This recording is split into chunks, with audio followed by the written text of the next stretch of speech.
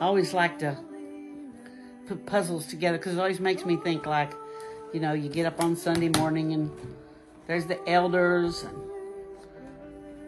the person with the music is thinking about the music, Sunday school teachers, and the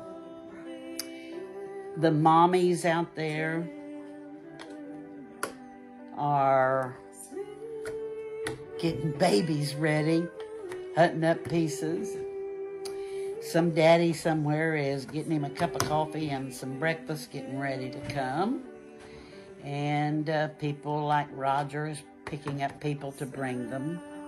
And those people are getting ready to come. Boy, everything's looking good.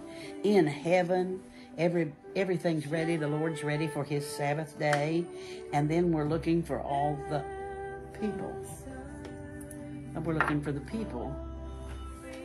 I mean, I see people coming, and I see people coming and people coming, but, we're missing. Do you know where these people are? We're missing them. Something's happened. We're missing this family here.